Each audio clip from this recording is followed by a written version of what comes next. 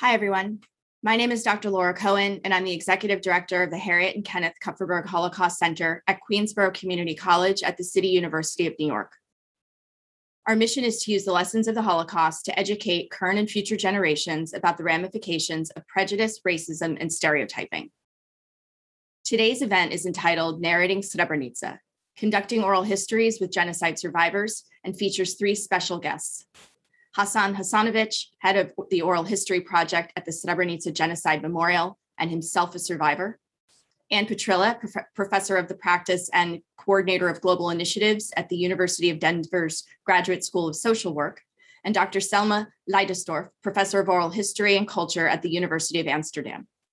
It's a conversation that was inspired by Ann and Hasan, both of whom I've met first over a decade ago, and who are two of the people most dear to me in this world. This program is presented in partnership with the Harriman Institute at Columbia University, the Sam and Francis Freed Genocide and Holocaust Academy at the University of Nebraska at Omaha, the Center for the Study of Genocide and Human Rights at Rutgers University, the Holocaust, Genocide, and Interfaith Education Center at Manhattan College, and the Nancy and David Wolf Holocaust and Humanities Center. I'd also like to take a moment to remember Haira Chacic, who passed away last week. Haira led the Women of Srebrenica Association and fought tirelessly to make sure that the authorities continued searching for all of the missing men and boys who were murdered during the Srebrenica genocide. She held steadfast in her belief that one day the mortal remains of her son Nino would be found so that she could bury him alongside his father Yunus at the cemetery in Potocari. That tragically didn't happen, and Nino, along with 1,000 other souls, still remain missing 26 years later. Now, before we begin, I'd like to give you a brief overview of the events leading up to the genocide. The 1992 to 1995 Bosnian War has its roots in the collapse of what was known as the Socialist Federal Republic of Yugoslavia under its then President Josip Broz Tito during the economic crisis of the late 1970s. Prior to his death in 1980, Tito had already begun the process of decentralizing federal authority to each of the socialist republics, including Serbia, Croatia, Slovenia, Bosnia, Macedonia, and Montenegro. Around that time, Serbia began jostling for control of Yugoslavia. Still, an integrated socio-cultural climate continued to exist within Bosnia up until Serbian and Bosnian Serb ethno-nationalist rhetoric entered the discourse in the late 1980s, early 1990s. In 1991, Slovenia became the first republic to secede, erupting in a brief 10-day war with Serbia. Croatia followed suit and fought Serbia in a ferocious 4-year war. And even though intermittent hostilities had already begun, the Bosnian War formally began on April 6, 1992, just a single day before the EU recognized the country's independence. The Drina Valley in eastern Bosnia, bordering Serbia, is where the Bosnian Serb army and associated militias began their ethnic cleansing campaign in early 1991. The picture you are looking at is one of the execution sites in Kozluk, where a mass grave of over 805 men and boys were found, including Hasan's brother and Haira's husband. The region was formerly home to 37,000 residents of mixed ethnicities, with a majority of Bosnian Muslim, also known as Bosniak, inhabitants. In the Srebrenica municipality, 296 villages were ethnically cleansed during the first 3 months of the war. In 1993, the Srebrenica enclave was declared one of 6 safe areas by United Nations Resolutions 819 and 824. On July 11, 1995, Srebrenica, under the protection of the Dutch UN peacekeepers, also known as Dutchbat, was overrun by the Bosnian Serb army. Approximately 20 to 25,000 refugees had fled into the neighboring village of Potocari and gathered in the immediate areas surrounding the peacekeeping compound. Between 5,000 to 6,000 refugees, mostly women and girls, were allowed entry into the base, but eventually were expelled. The women and girls were forcibly bused to the free territory in Tuzla, while the men and boys were taken to nearby areas and murdered. The last time these families saw one another was on the highway in front of the peacekeeping compound, also known as the Battery Factory, where the Srebrenica Genocide Memorial is. Meanwhile, a separate column of approximately 10 to 15,000 Bosniak men and boys and a few women had fled into the mountains between July 11th and July 12th, 1995. While a small number of men were able to survive, including Hasan, this would later become known as the Death March, as over the next 11 days, over 8,000 Bosniak men and boys were executed by the Bosnian Serb army. The Srebrenica genocide is the single largest massacre to take place in Europe since World War II. The killings were formally declared genocide during the International Criminal Tribunal for the former Yugoslavia's case against Bosnian Serb Army Deputy General Radislav Krstić. In 2017, Ratko Mladic, Bosnian Serb Army Colonel General, was found guilty of committing war crimes, crimes against humanity, and genocide.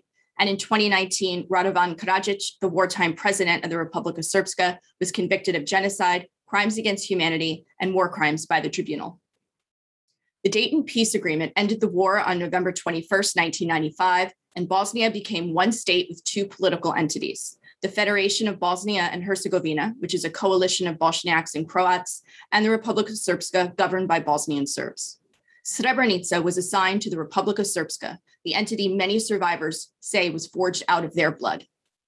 Bosnia is also a country with a tripartite presidency that includes one Bosniak, one Bosnian Serb, and one Bosnian Croat representative, and the country has no less than 14 separate governments: the federal government, the two entity governments, 10 cantonal governments in the federation, and the self-governing city of Brčko. But let's be clear, the political situation in Bosnia is rapidly deteriorating as we speak. Just 7 days ago, serious alarms were sounded. According to the Alliance for Peacebuilding, and I quote, "The act of silencing the High Representative Christian Schmidt at the United Nations Security Council represents a grave threat to the Office of the High Representative, an international institution responsible for overseeing the implementation of civilian aspects of the 1995 Dayton Peace Agreement. The alleged deal by the United States, the United Kingdom, and France with the Russian Federation to extend the mandate of the NATO-backed European Union Force, also known as EUFOR, resulted in the striking of all references to the Office of the High Representative in the resolution. Moreover, security and stability in Bosnia is spiraling amidst threats from Milorad Dodik, the Serb member of the Bosnian state presidency, to reconstitute the Serb army and withdraw from state-level institutions, including the National Army," end quote. So, having said all that, I'd like to get things started and introduce my dear colleague and friend, Hasan Hasanovic. Hasan is the head of the Oral History Project at the Srebrenica Genocide Memorial, where he educates thousands of visitors each year. Hasan survived the genocide, but other family members of his did not, including his twin brother and father. He's a co-author with Ann Petrillo, who joins us today also, of Voices from Srebrenica, Survivor Narratives of the Bosnian Genocide. He is frequently interviewed by the international press, is a keynote speaker at events around the world, and his memoir, Surviving Srebrenica, has been translated into several languages. He has also addressed Scottish and Flemish Houses of Parliament, as well as had a private reception with the UK Prime Minister at the official office on 10 Downing Street. He's led numerous oral history projects, including with the Sarajevo War Childhood Museum and the Balkan Investigative Reporting Network. He's curated a video exhibition entitled Srebrenica, Our Story at the Memorial, and currently oversees the oral history collaboration with the Shoah Foundation. He is also a permanent member of the Srebrenica Peace March Organizing Committee, which is a 110-kilometer walk that commemorates the men and boys murdered during the Death March. And now I turn it over to you, Hasan. First of all, let me thank you for organizing this event to make sure that we pass on this story to those who don't know, and that we also raise awareness of the possible future genocides. My name is Hasan. I was born in Serbia because my village was very close in Bosnia, on the Bosnian territory, but the nearest hospital was in Serbia, so my mother had to go there to give birth. I spent around 16 years in my village near River Drina, which is a natural border with Serbia. It was a Muslim village because villages were not mixed up. We had Serbs living in Serb villages nearby. I remember those times during the communism or socialism, as we rather call it, It was a very peaceful time. We lived under the motto of brotherhood and unity. I felt like Yugoslav. I even remember when Josip Broz Tito died, he was president of country who was beloved president at the time. And we never could never imagine that anything could go wrong. It was totally forbidden to speak about the nationalism, about any differences. Everyone was Yugoslav. We had our Yugoslav identity. People were, of course, struggling in terms of economy, but people were happy. People were very happy in my village. We used to work on our fields. My father and my grandfather used to work in Croatia. They were constantly away, but they were really making good living for my family. We built 2 houses. I really did enjoy my time in my childhood in my village. I used to walk really long distances to my schools, but I never felt that it was hard. I really did enjoy spending time with my friends, walking through forest, playing with animals, playing different games. I had my twin brother. We wore the same clothes. We were all the time together.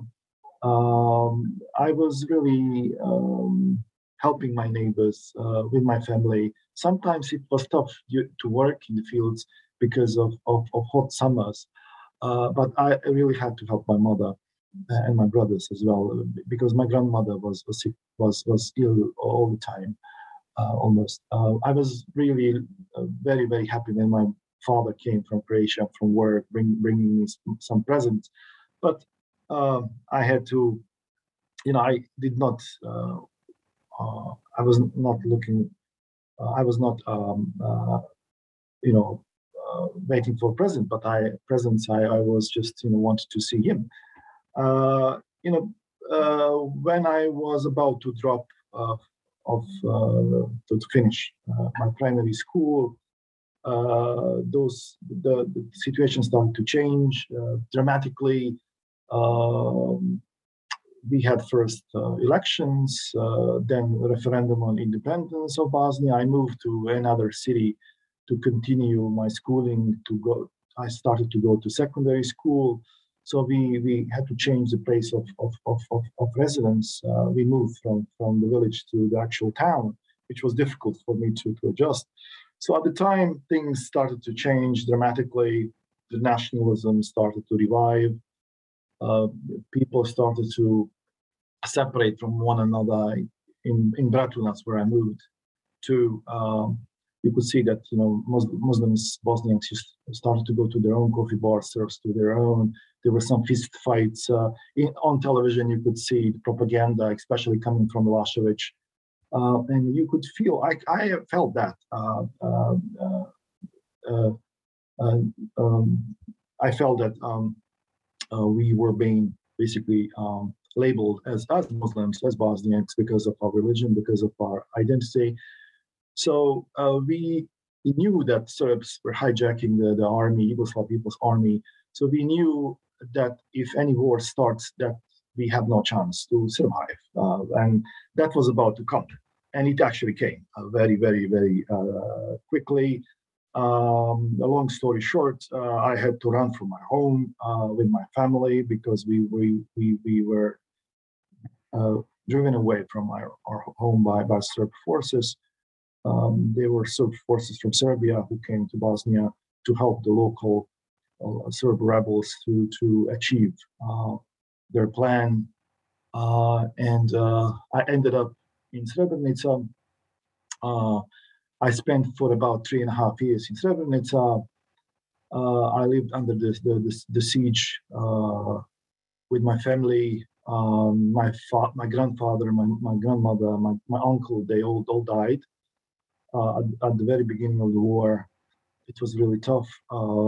We were struggling with food. There was no food. It was a really terrible famine, hunger at the time. but we just wanted to stay alive, and we were still together as family. And then in March '93, we were given a promise from the United Nations representative Philip Morion, the commander of the forces in Bosnia at the time. He came to inspect the situation, and he promised that we will be protected by the UN before the crowd.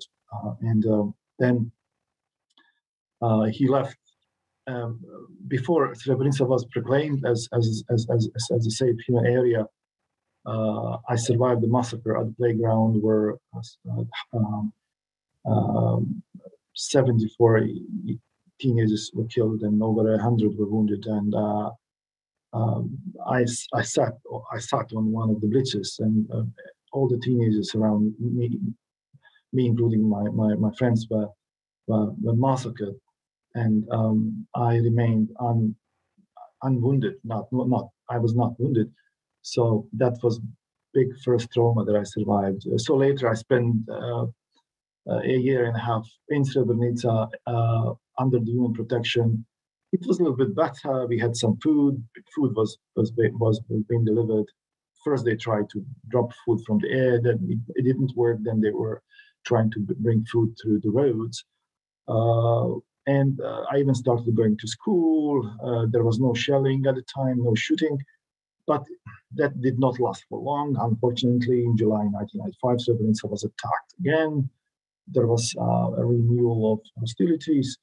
In spite of the Dutch UN presence, Srebrenica fell into the hands of the Bosnian Serb army.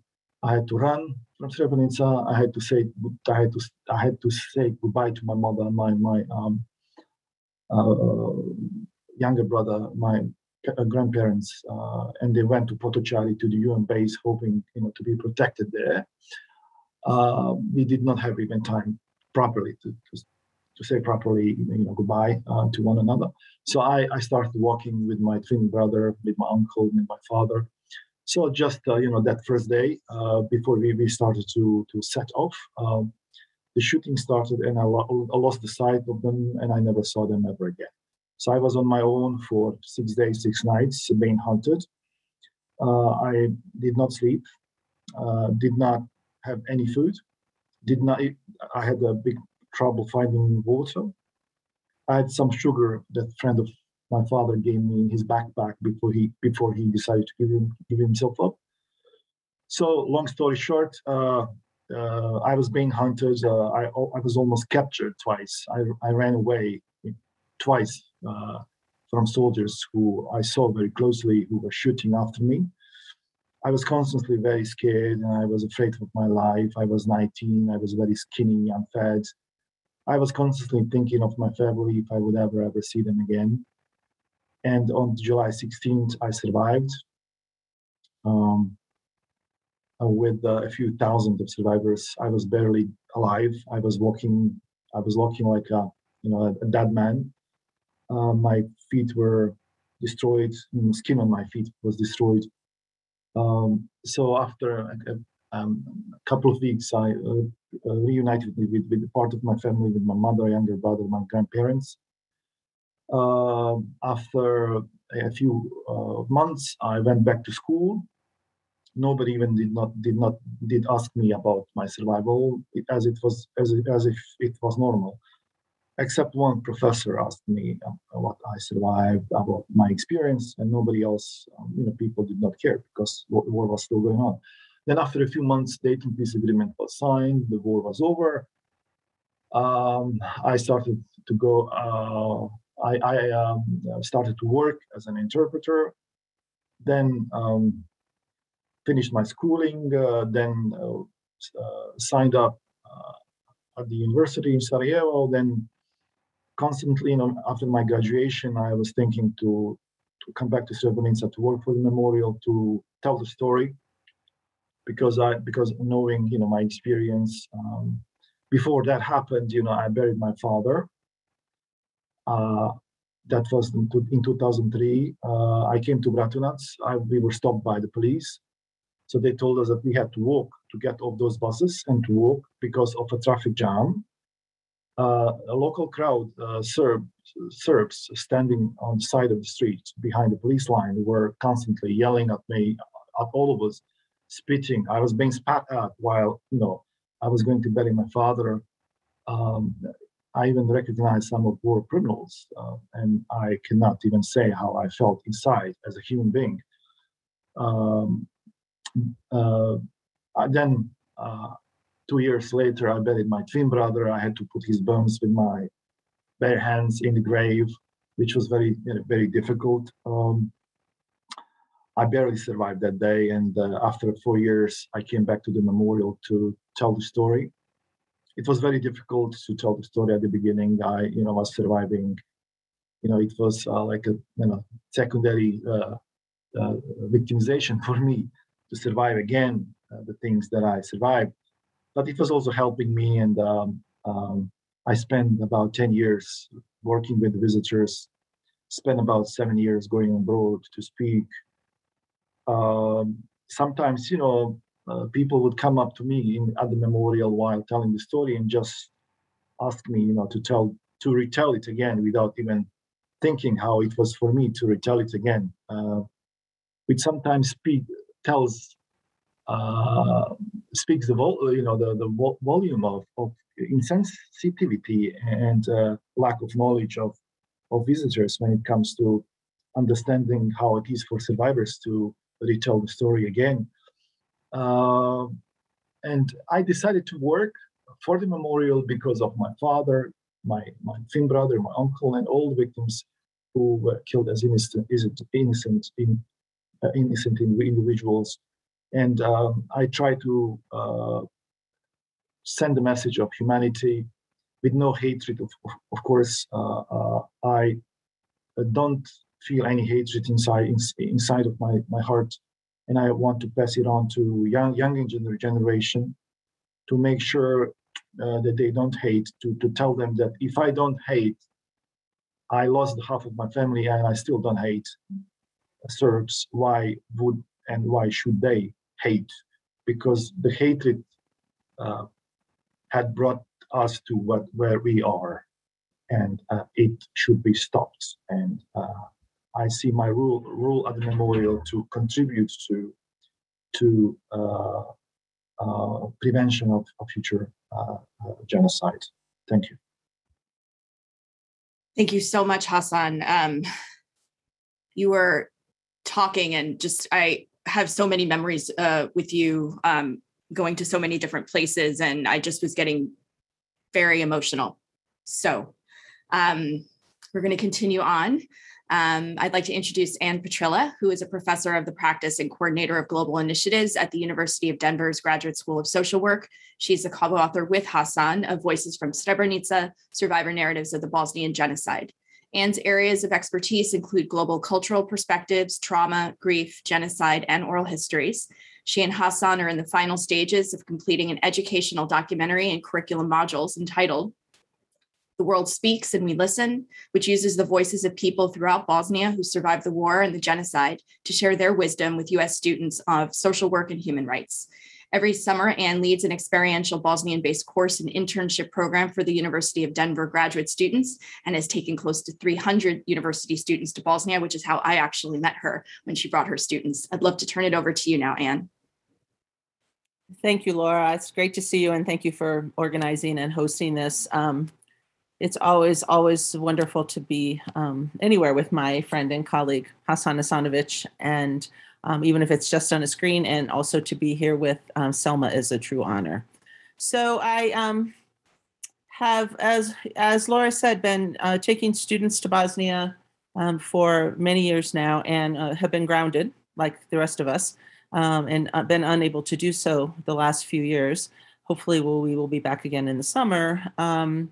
Because I want very much to continue the education that and the exposure that students can have their meeting with people who have survived the siege of Sarajevo, the siege and the genocide of Srebrenica. And I started going to Bosnia, really, I would say it was my good fortune. I was in the right place at the right time. My Bosnians tell me that it was my destiny, my sudbina. So I will accept whatever it is or was.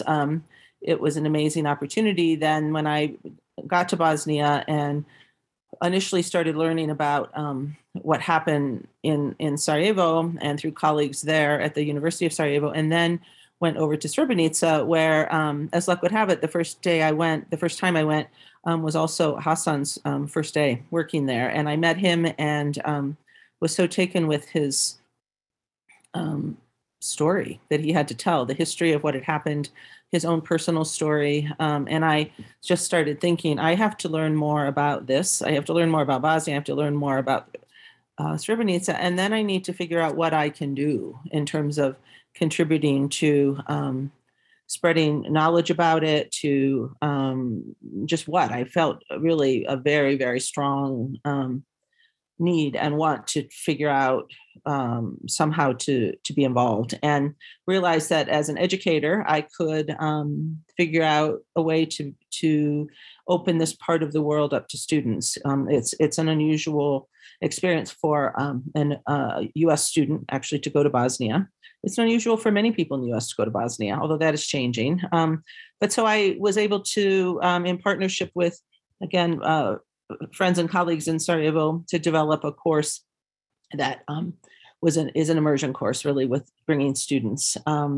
They initially do academic work where they learn about the history and the culture and the amazingly rich history and culture of the region. And then we look at, of course, the role that religion, ethnicity, propaganda, all of the nationalism, everything played in this war and this genocide. And the strength, though, of the program that we have is meeting with survivors, particularly in Srebrenica. And that is very much in partnership with Hassan that I do that. He is very much a part of the teaching of our students.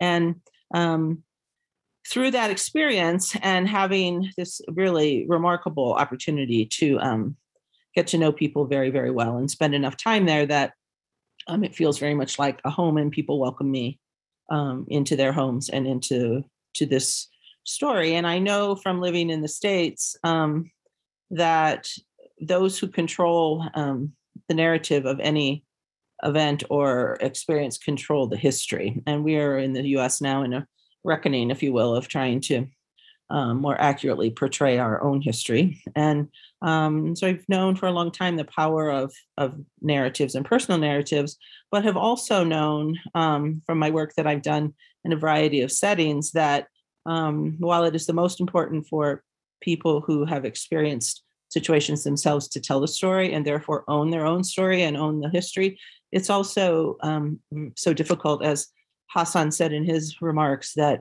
it can be very, very re-traumatizing to people. So one of the areas that I've really tried to sort out for myself in my work as an American, a US American, working cross-culturally in Bosnia and with bringing students to cross-culturally to Bosnia, is how to balance that, how to use our privilege that we have, our access perhaps to more information, outside sources, how to use that to elevate people's voices and stories if they want us to do so. And they have very much said they do want us to do so. How to balance that, though, with what is potentially a re-traumatizing event, because of having to or choosing to, but process of telling these stories, which are so horrendous and hideous in terms of what people have had to survive, and also so unbelievably inspiring in terms of their resilience and ability to survive. So that has been a big focus of my work with all of these projects that, again, I've had the unbelievable privilege and pleasure of working on in Bosnia, primarily with my friend Hassan. And it's something that I work with my students on, really, really driving home this point of we should never stop questioning the ethics of what we're doing. Are we doing them why are we doing what we're doing? Are we doing it to primarily, again, elevate voices of people whose voices may otherwise not be heard outside of Bosnia in this case? Are we doing it for our own good? Are we doing it? Why are we doing it? And how are we doing it? And that is something I continue to ask myself. I would probably ask myself that until the last word I ever speak. And I think that that's appropriate, that any of us who are doing work in a culture that is not our own, that we need to always check ourselves, always make sure we are walking alongside this journey with people whose journey it is and whose story it is, and to never lose sight of that. And that it perhaps is unavoidable that it's re-traumatizing. And then what do we do about that? How do we make it as supportive of an experience as possible? How do we always make sure it's a choice that people have? You know, it's one thing to have relationships with people, which we have to have in order to do this kind of work. And if in conversation, spontaneous stories come up, spontaneous sharing of experiences, that's one thing. And that's an amazing gift to be on the receiving end of that. But it's quite another thing to schedule a time with someone, knowing that this is what we're going to do. We're going to talk about their experiences. And that's the piece that I think we have to just be so very, very cautious about, and so very respectful of the fact that that if I'm talking to somebody in Bosnia, you started, Laura, with a wonderful tribute to Hira, who is someone who we did interview for our book and who just recently passed away. And, you know, when we were talking to her, it was so unbelievable, because in terms of her ability to talk about what she had experienced, the sorrow, the pain, the desperate longing for wanting to find the remains of her son Nino, and then also about her, was this amazing natural community organizer and organizer of women and women's voices. And so what I found myself thinking about during all of that, and then in writing our book with Hira and everyone else,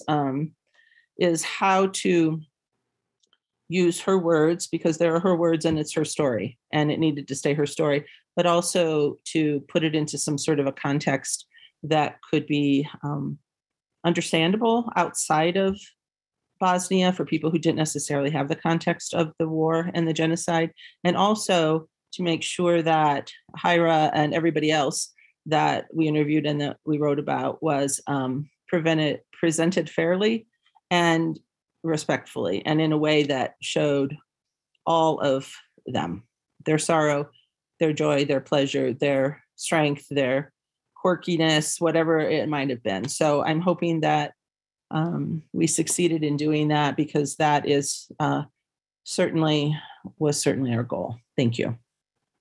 Thank you so much, Anne. You've touched upon a lot of really important points, and we'll definitely talk a little bit more in the discussion about people's lives before the war, and really kind of speaking truth to who they are as human beings, and not as strictly categorized forever as genocide survivors.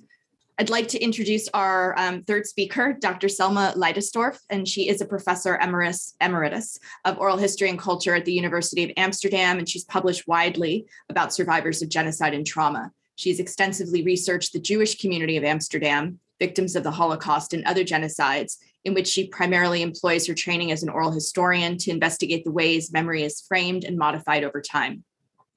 In 2002, Dr. Leidesdorf began an oral history project to document the experiences of women who survived the Srebrenica genocide. Her work, Surviving the Bosnian Genocide, The Women of Srebrenica Speak, was originally published in Dutch and has subsequently been translated into both Bosnian and English. Additionally, Dr. Leidesdorf has investigated the history of Sobibor and collected interviews with survivors and co-plaintiffs of the Demjanjuk trial, talking about the Holocaust, which is currently held at the United States Holocaust Memorial Museum. She is one of the principal editors of Routledge's Memory and Narrative series and has frequently lectured on oral history. Dr. Leidesdorf? Thank you very much for inviting me. Thank you for making this very valuable contact with people who started their research much later than I did my research, because I started my research around 2002. And I started it because of the report, the official Dutch report on the events in Srebrenica were published. And when they were presented, very angry women walked out and said it was not their story. And that was something I recognized. I'm a child of a concentration camp survivor. And I know so well this anger that nobody is listening to you. And I felt compelled and forced to go there and see what the real story was, which was not the official report, of course not. It was difficult. It was politically very difficult to do this in the Netherlands. I was absolutely ostracized. I had a long and hard struggle to find money to travel up and down to Bosnia. And let's be fair, every interview has been transcribed and fully translated into English, which is a lot of money. And in some way, I managed to raise it. What I wanted to do is to show an image of the women of Srebrenica and compare them to the mothers of Plaza de Mayo in Argentina. And so it's the same story with those women in Argentina. They are recognized, and these women in Bosnia aren't. So I went there, and my first experience was one of the women of Srebrenica throwing stones and mud to me. Later on, we became very good friends. And I had to fight myself, my way into the belief that I was looking for a kind of truth, that I was doing something different, that I was not a journalist, that I took their stories very serious. And how I managed, I can't tell, probably with the help of one of the doctors in Tuzla who started to trust me, and I'm grateful to her. Coming to Srebrenica, getting mud and stones to your head, leaving in a rush the small town because it became too dangerous. That was absolutely the first experience. But then slowly on, I became some kind of insider. I mean, I'm not Bosnian, absolutely not. I'm Jewish, I'm a child of concentration camp survivors. That's my identity. I'm also a child of somebody who suffered tremendously during the Japanese occupation of Indonesia. How to become an insider? You know, those women are generous. I love them. And as we know, 70% of the contact during an interview is not about words, but is about something else, which we don't have a name for. A kind of feeling you know from each other. It's also the story when the survivors of Rwanda came to Bosnia. They met the Bosnian survivors, and there was, although they didn't speak each other's language, there was a kind of immediate contact. Now, what that feeling is, that I leave to the neurologist. I don't do it. And slowly on, I got involved in this very sad story, very hard to listen to. This sad story about missing, about being left alone, being betrayed by the world, and the role of the Dutch army. Well, then I got into more trouble, but that's okay. I mean, I was looking for a kind of truth, so it was okay, all the trouble I got into.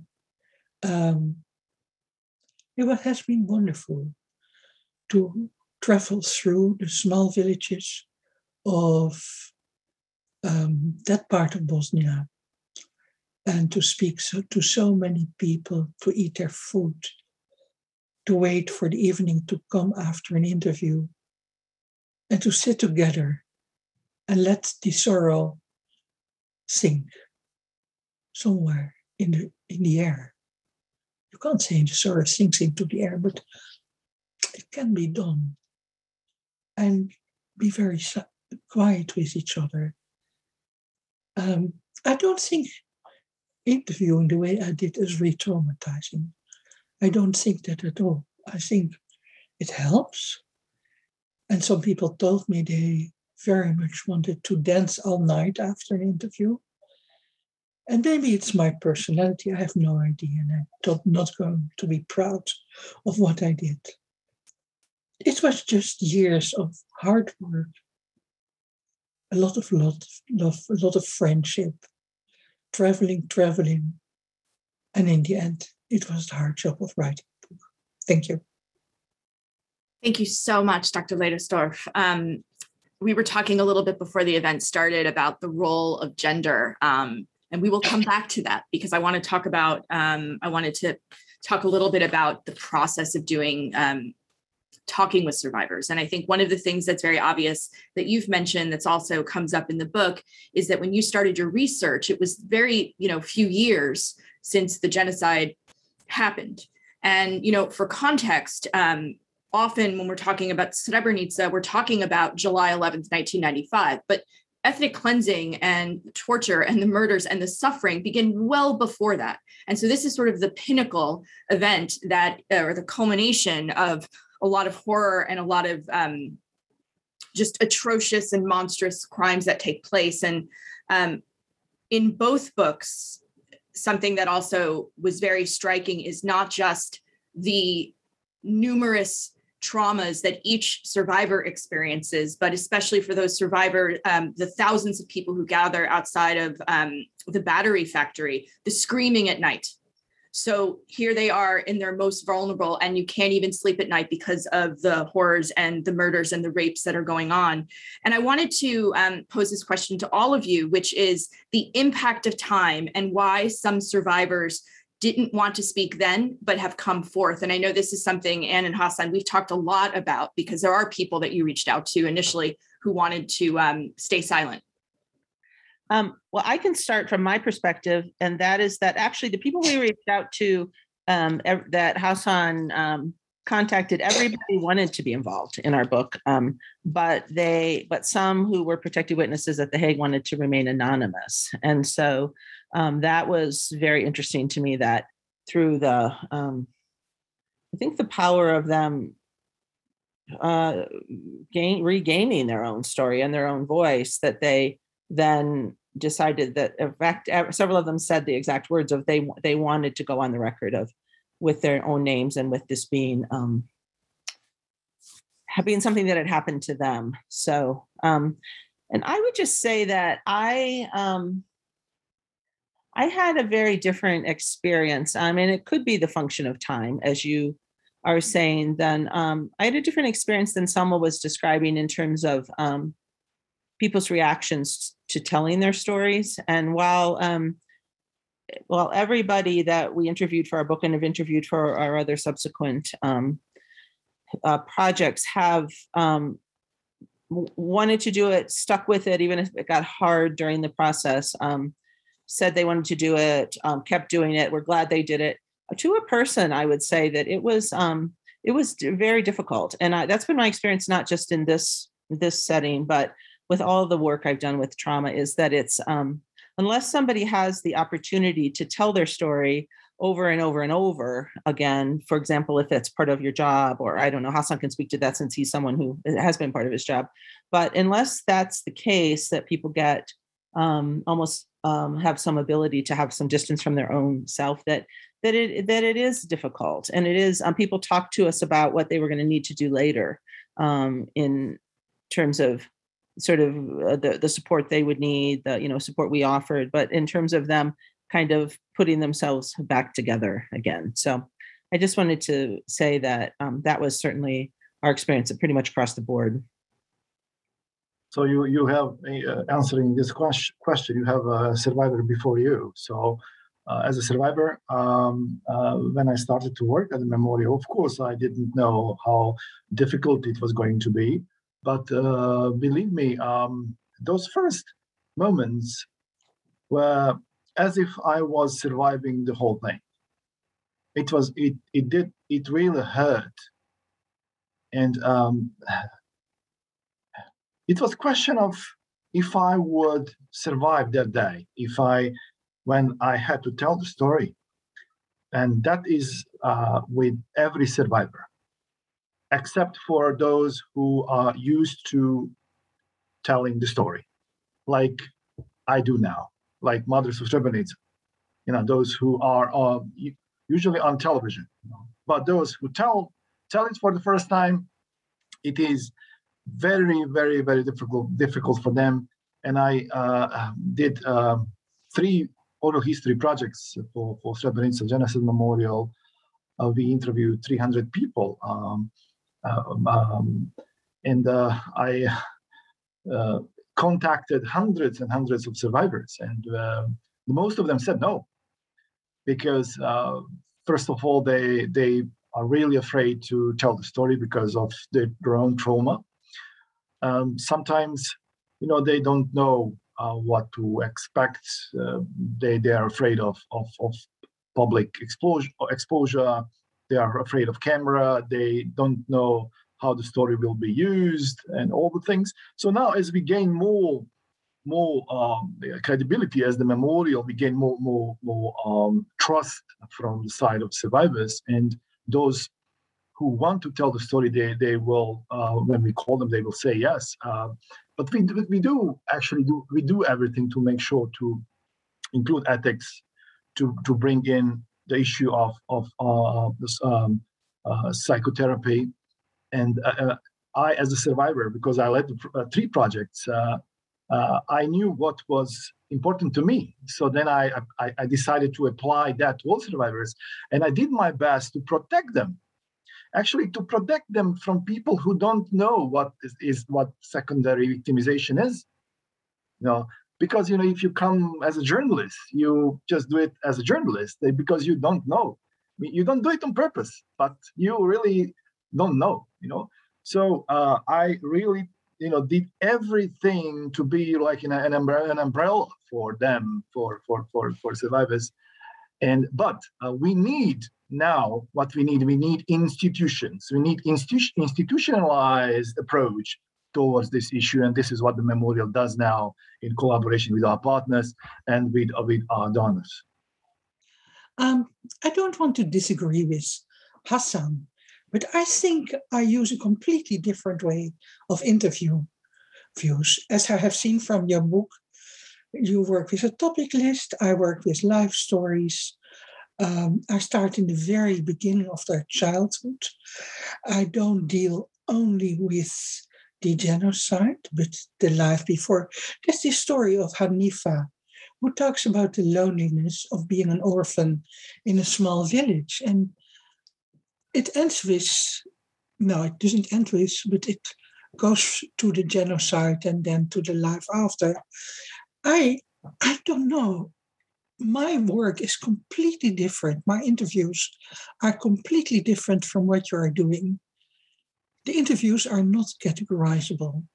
They last for hours and hours and hours. There is no topic list. I leave it to them. And I think that's also the experience in oral history. You have different ways of doing interviews. And I belong to those who very much lean towards psychoanalysis, giving people the freedom to speak. And then you get a different result. I'm absolutely sure. And I completely respect what you're doing. But I'm doing something different, and it is all named oral history. I think that's a really important point because Hassan, we talked about this in the beginning. There were some oral history projects where it was an interview that was really sort of like 10 questions, and there wasn't a lot of discussion about the people's lives before. And I think one of the things that comes up in your book a lot is village life, right? Many people go to Bosnia, they might just be in Sarajevo. Or many people who go to Srebrenica go for the first 2 weeks in July. The whole emphasis, again, is on the between July 11th and 22nd, 1995. And that really cuts off the larger story of suffering and the larger story of people's lives. And Hassan, you talked a little bit about this, and I wanted to open this question up to all three of you, is the ethics involved. And, you know, when I started doing research, I had to do a very big application for the Institutional Review Board to make sure that the identities were of the people I was interviewing were protected, and there was lots of different kinds of consent.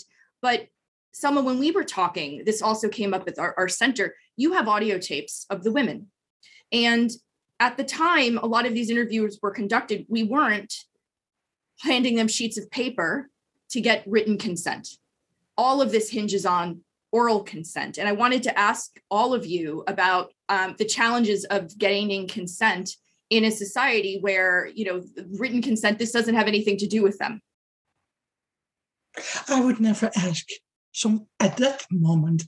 I mean, we have to now, but I would never ask anybody for a written consent, partly because many of the women don't know what a consent is. It would scare them to hell. I would give them back some CD with the interview, and that's something I never told. I would send them a letter thanking them on behalf of the university.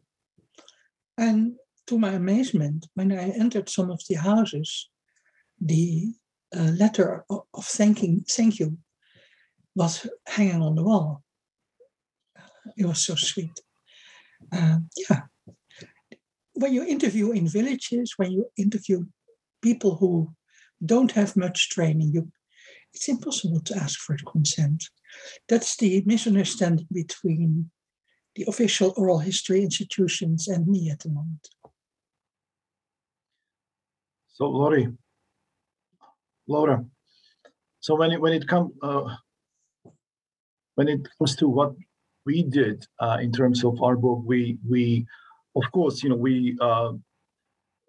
we started to interview people from their very early childhood, from actually time when they were born till now, every aspect of their lives, and of course, you know, we did that in an environment which is their house usually, you know, and the most of those people are my friends, and they felt more than comfortable speaking to me.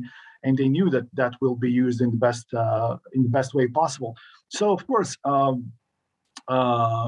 it's very, very difficult, you know, to speak about Srebrenica. So as I repeat again, as a survivor, especially for those who speak for the first time, you know, it's really, really difficult. So people can have different experiences in interviewing people who might have appeared more often on different platforms, telling their stories. But those who tell it for the first time, it's really, really difficult for them to speak. And as I repeat again, even then, as a recognizable face from the memorial, people felt really safe with me, and I did everything I could to protect their lives, you know, their stories, and how actually they felt, to make sure that they go through that process. And there is no easy process when telling this story. And afterwards, those are my friends. I usually have coffee afterwards or have lunch, and I could tell on their faces how really how they felt, you know. So there was nothing enjoyable afterwards, but they knew, of course, that they did something which was very important for the future, that their story will be put on the paper for the world to learn. Hassan, I just wanted to follow up very briefly, because we do have a question. When we're talking about protecting people, you know, the context is that there are war criminals walking around.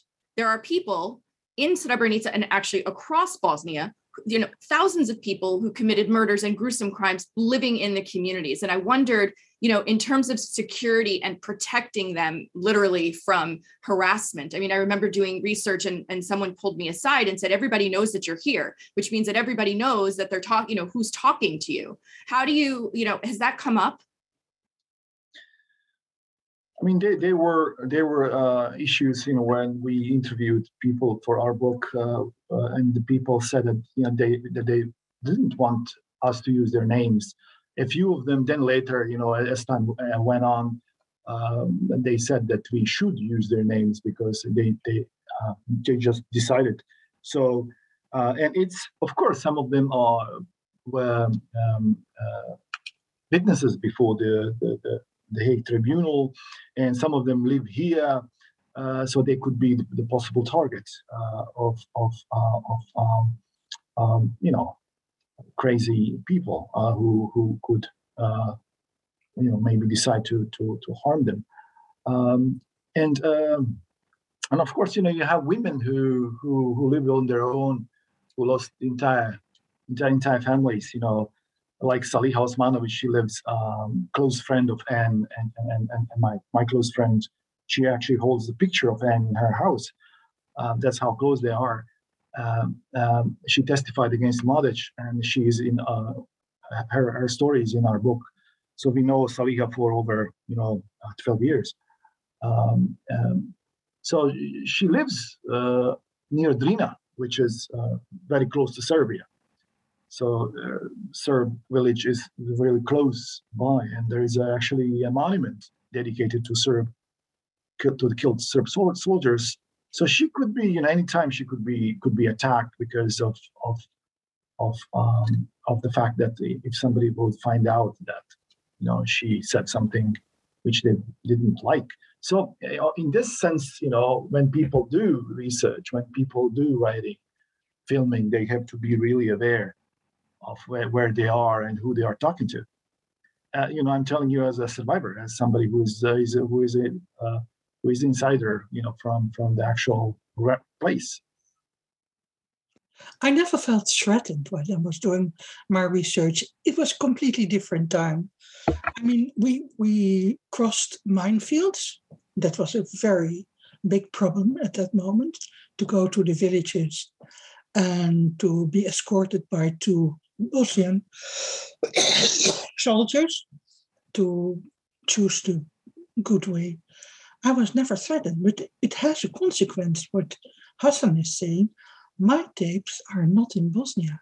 It feels unsafe. They are in Amsterdam. And I'm trying to find a place where I can store them outside Bosnia.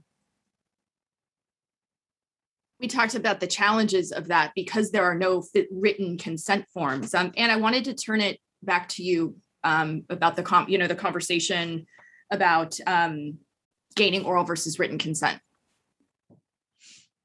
The issue of consent, of course, is so complicated, isn't it? Depending on where you're starting. And if you're starting in a U.S. institution, U.S. university, there's very, very clear guidelines with the IRBs, et cetera. I know elsewhere that is the same. And so what I've had to do is really work with my own institution in terms of what does consent look like in a culturally responsive way, that it is not appropriate in, talking to most, if not all, of the people that we talk to in Bosnia, to present them with an IRB form that says you need to sign here and here's who to call if we harm you, and all those things that are, part of IRB consents for a good reason in many cases. So in this case, we also did oral consents. And, we recorded things as Selma did, as Laura, you've done, as we all do when we're interviewing people, and of course had their consent to do that. And then, though, when we went to publish our book and write about what people had said in their own words, our publisher was very much was very nervous that we didn't have written consents. And so what we did was we had to go back through all of the original words again, some in that were in Bosnian, some in English, all transcribed, though, of course, and translated.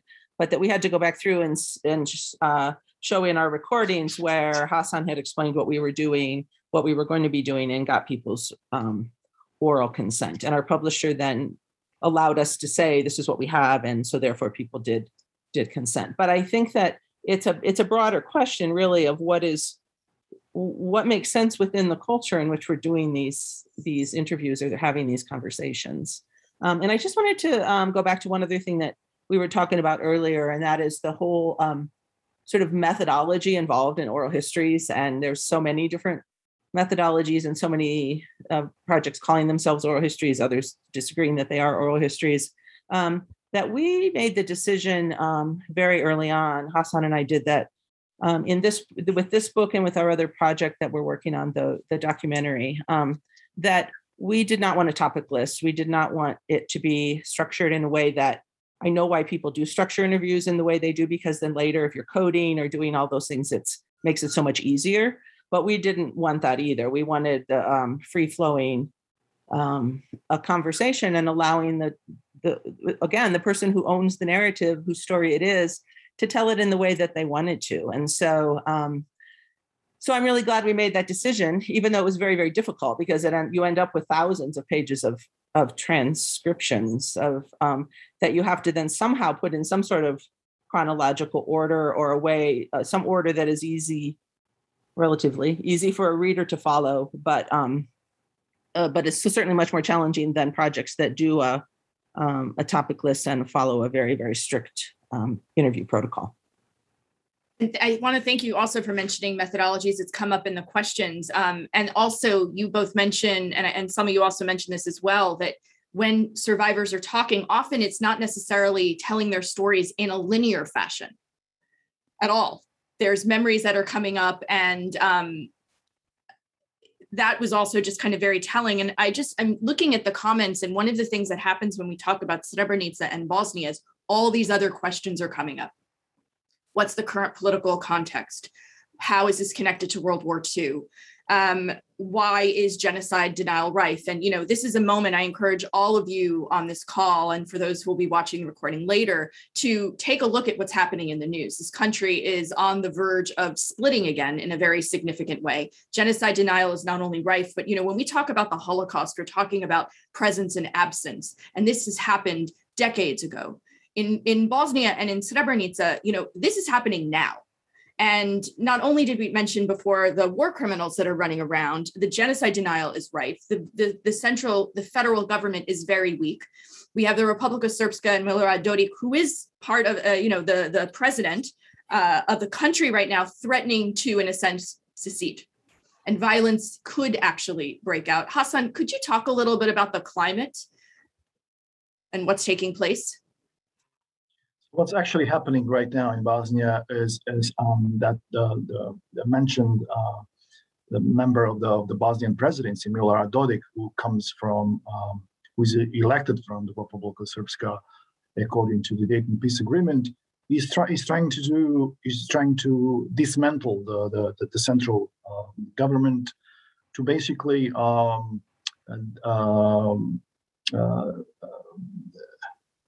disown the army of Bosnia and Herzegovina, actually, and to create his own Bosnian Serb army, which used to exist here during the war, and which committed the actual genocide in Srebrenica and in Bosnia.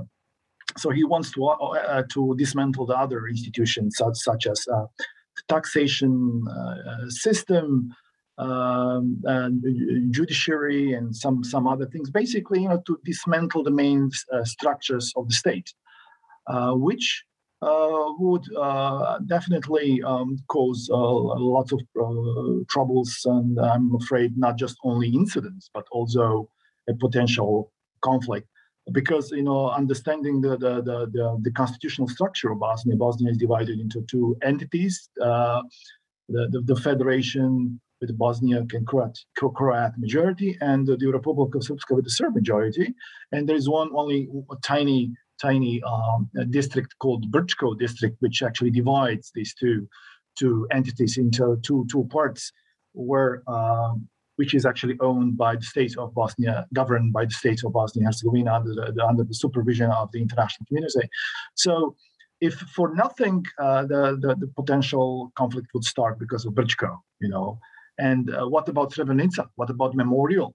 What about the genocide, which happened 26 years ago? And there are so many issues which can really stir up another potential conflict. And what really worries me is a reluctance of the international community, all those stakeholders, that they don't do anything. They bring their envoys here to try to make some peace and to try to have some negotiations. But what really needs to happen is they need to strengthen the central government to make sure that the nationalism is eradicated, that the hatred is eradicated, that denial is stopped, so that young generations have a better future. So if we build stability, then there would be peace. There would be some sort of an atmosphere where young people could decide maybe to stay here and build a better future. None of that is happening. We never started to reconcile. We never started to basically to go through the process of healing because of all of these issues, such as denial of genocide, glorification of war criminals. So what really worries me is that this is all being coordinated by, in my opinion, by Serbia, with the support from Russia. And this is what we hope that the United States will understand and tackle.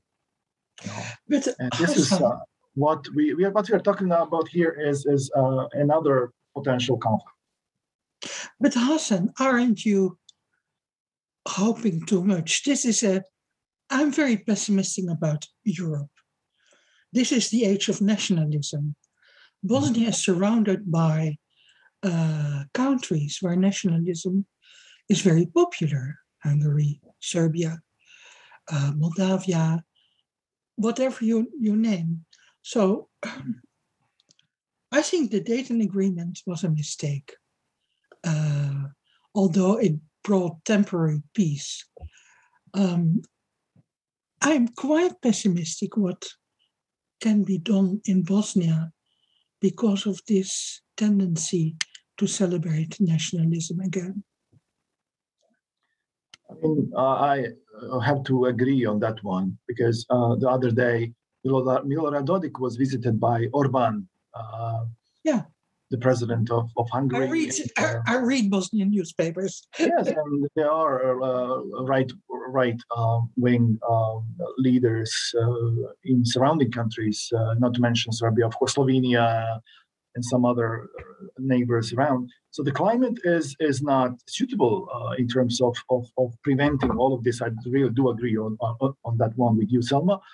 But as always, we expect, especially from the Bosnian friend, President Biden, who so passionately used to speak during the Bosnian War, advocate for Bosnia as a sovereign, independent state, and urging the then American administration to stop the genocide and war in Bosnia. And I'm hoping that these news will get to him that as a probably world's most powerful nation, that they could really do something. We need a deployment of NATO troops in Bosnia, and we need to start things from the starters. My real hope is that Bosnia will be member of the European community, together with the other belligerent nations. That's my objective as the only solution. I don't believe Biden is going to do very much. He knows, absolutely, he knows about Kosovo. But I don't think he's going to do. I think hope comes from Europe, certainly. And hope comes from Europe, but Europe is also taking a back seat. And so, as you both have mentioned, the rise of nationalism and the impact not only on Bosnia, but around the world is very, very threatening. I wanted to I know we've run over a little bit, but I and we will definitely schedule another event to get into specifically the role of gender, but, two very prominent women who led different organizations of the Mothers of Srebrenica have passed in the last few years. And at the same time, so much of the work that you all have done has really showcased their lives, what it means to live in Bosnia, what it means to come of age at a time in the former Yugoslavia. And not many of the women come from smaller villages and didn't necessarily have the opportunity to get their education. And I'm trying to wind this up into a bigger conversation. We have two comments, and one is I'd love to know more from you both, from all of you, about, has the psychocultural environment shifted? I've been there before when it's taboo to go to therapy. It's taboo, even as a woman, in many villages, to go to the gynecologist. And we have to say these things out loud. And you also write about the endless cups of coffee and food. And so, did survivors feel comfortable talking with you? And did you have to offer any incentives? Sometimes we talk about in oral histories offering money or offering gifts. So I thought we could sort of tie this all in for the last round of questions. I refuse to give any gifts. I would bring coffee and sugar because there was this story of some women who talked endlessly because they got paid by the hour. So then it makes sense to talk very long. For me, those gifts of those interviews were a sign of friendship, of solidarity. Certain topics you couldn't touch. Probably I haven't tried. I have several stories of rape, but Olivia Simic has several stories of rape of men, which is, I think, a terrible taboo. You couldn't talk about certain things, absolutely. Gosh, Laura, you raised so many good questions in that one question. I would say that I'm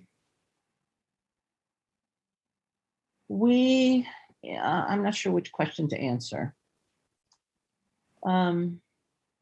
I would say that, again, for the interviews that Hassan and I did for this book and our other projects, it was completely led, the topics, the direction that it went was completely led by those who had survived and were telling the story. There were sometimes people alluded to situations that may have happened. Sometimes people went into great detail about situations that had happened. And we saw it as our role to listen to that. And then then there is a judgment call on the part of those writing the stories, what to include, what not, how to include things. And that's the huge responsibility, I think, of those of us who are gifted with being able to hear these stories. And that's why I personally feel, again, as someone who is not of the culture, but adores the culture and spends so much time in the culture, I personally felt it's such a huge responsibility to try to get it right because these are they're tender, invaluable stories. And I guess one other thing I want to say, which you didn't ask, but I would like to say, and that is that I also had this unique experience, unique at least to me, of doing this alongside Hassan, who played two roles. He played many roles, but one role, obviously, and I don't mean to diminish his experience by calling it a role, but of having survived what he survived, the role of being then the link between all of the people that we interviewed. And if he didn't know the people directly, someone he knew the people. And that my credibility was, again, directly tied to his, and that people trusted him and therefore trusted me. And I had, for many of these people, established relationships with them a long time ago. But when it came right down to it, it was his experience, who he is, how he is, and his connection that opened up many of these doors for us. And the final thing I want to say about it is that for me, doing this with him, and watching the experience that it had on him, if I may. And again, from my perspective of what happened, that I could see, and Hassan can clearly speak for himself, but I could see that there was some part of this that was so very, very painful for him. Hearing stories that either he hadn't heard before in all the detail, or things that were just so close to home. And so that was another time where I just really had to question myself, and was this, should we be doing this, and giving him, every out he could possibly ever want of, let's, maybe we shouldn't be doing this because it's so difficult all the way around for people. So I just want to acknowledge that, and that the tremendous contribution and gift that Hassan has given all of us. So in terms of this book, I also found it, as my work at the memorial, which was very therapeutic, but writing this book and working on this book was also very therapeutic for me. I had to translate every interview. I had to work on transcripts and listen, re-listen to some of those transcripts to make sure that we correct, all the errors, all the things which you could not catch hearing them. As a native speaker, I could catch and understand everything, but I had to recheck many times for some things which was difficult to hear. So hearing some of the survivors and translating and interpreting them was really heartbreaking. And I, to tell you the truth, I was taking some pills, to calm myself down, and I was, when somebody, one of my friends, who I don't want to mention his name here, was a dear friend to me, when I was interpreting his story, I was surviving with him. And I was begging him to stop, in my inner voice. And when he was done, when Anne told me that I should check his, transcript again, I left it to the last, because I could not face with that trauma again. And eventually I did. And every time it was therapeutic. And even going to Belgrade, when we had to interview people from Serbia to get that perspective, at first I didn't want to go. Then a few months later, I decided to, and I found it very therapeutic there, because I met friends, and that was another obstacle that I conquered, and to shift this to survivors who we interview. Your question, Laura, about therapy, and it's not many things have changed in terms of how society looks at trauma. There is still big social stigma. If you have issues in terms of PTSD, any issues regarding your trauma as a survivor, you have to keep it inside of yourself. You can maybe talk to your wife, to your mother. If you speak it openly, you're being labeled as an insane person, as a less worthy person, as somebody who is not capable to work, who's potentially maybe even dangerous. And taking all the things when it comes to your survival, you should be given all the possible care. You have to do the opposite, to fight with the things which you should never fight with. Society, the state should give all these services to survivors, but instead it's still among our within our families. So our families, our family is the only resort we have. So from coming things that should be given from the state or from the NGOs are given to a small number of people who have access to those. But the most of people really never had a chance or could not go there because of so many of them, And I really, in future, I really would want to spend more time in advocacy for survivors of death march, such as myself, especially those who are unemployed, who don't have any income Many of them are now, getting old. They don't have anybody to, they don't have basic health care, not to mention if they go through the issues of PTSD, and the most of them do, and they don't speak about that. So this is something that we need to pay more attention to in future.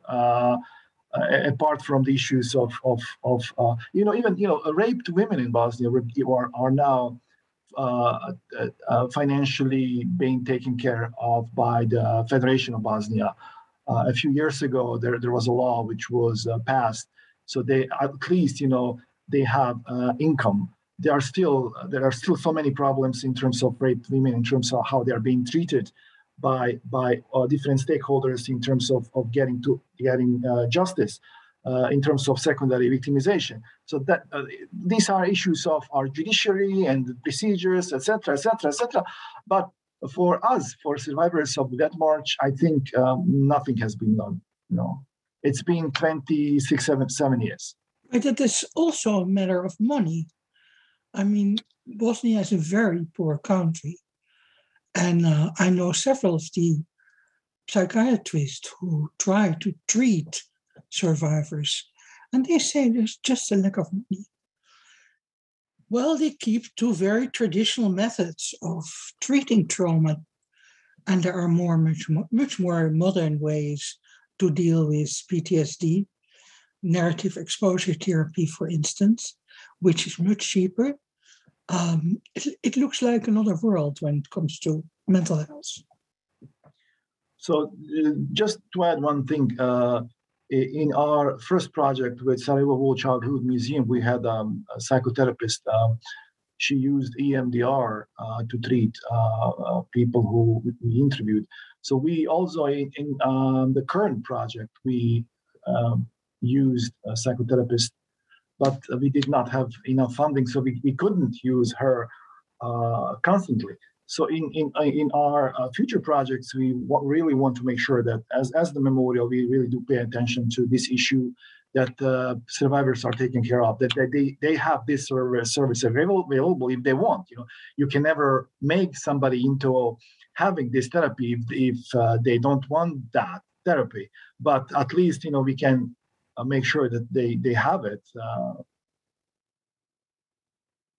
No, and I think also it's so vital that those recommendations come from you and come from the memorial and come from the community. It is totally inappropriate. And this was one of the struggles I had for me as an outsider to show up, even though I spent a lot of time over the years, and to say, well, if you get re-traumatized, call this doctor. I'll never forget it. I was in one of the cities up north, and we were sitting there, and a survivor was telling us the story of what happened in his community. And there were very gruesome images on the wall, and a woman comes in, and the habit in Bosnia, you have what you have and you share it with everyone. So she throws these cigarettes down on the table, and her whole demeanor just doesn't feel right. And so this male survivor then put this woman on the spot to say what happened to her.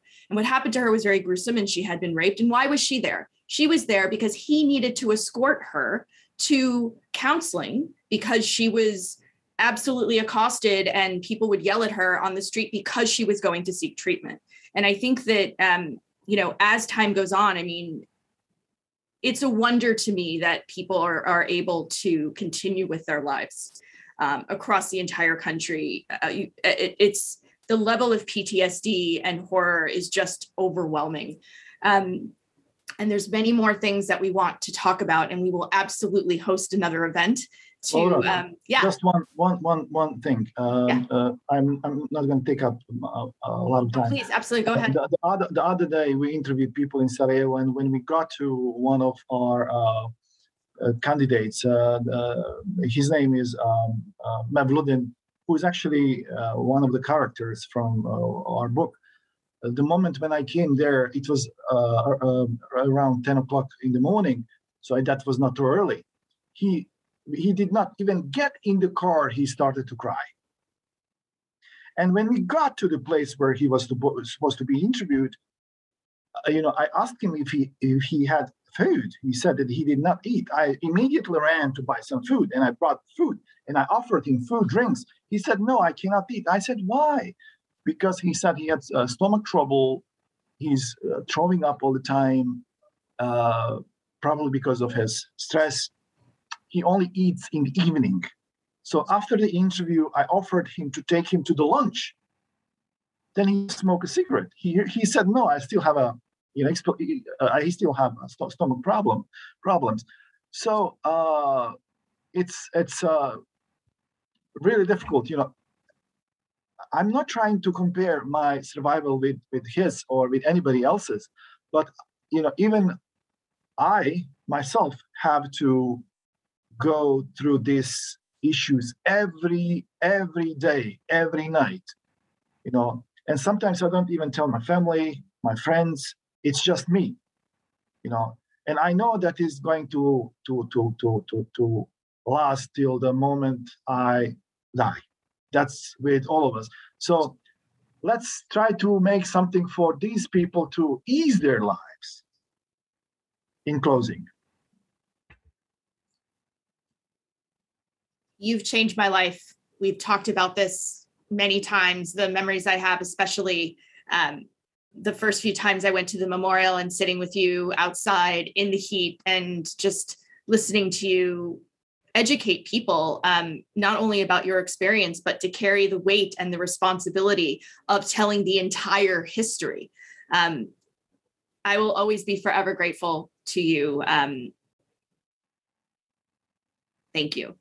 And Anne, it is always such a joy to work with you. Salma, I'm so grateful we were able to have this conversation, and I keep referencing it, but we will be scheduling another talk because we could be talking about this for hours. I want to thank everyone for participating today, for joining us. I highly encourage everyone to reach out and get Salma's book and to get Anne and Hassan's books. I think that the two of them go very well together. They're some of the best books that I've read, and I've certainly read so much about Srebrenica. And the last thing I'll say is that with all the horror and heartache and scary things that are going on, the people in Bosnia that I've always interacted with are some of the kindest, most genuine, loving people in the world, and who have always welcomed me with open arms. And there's a reason that those of us who have spent any length of time in Bosnia and in Srebrenica continue to go back and love the people there, because Hassan, you and the community have just always been beyond gracious and always sharing of your heart and your spirit with us. So thank you to everyone. Thank you, Salma. Thank you, Anne. And thank you. Thank you. You're very welcome. Bye everyone.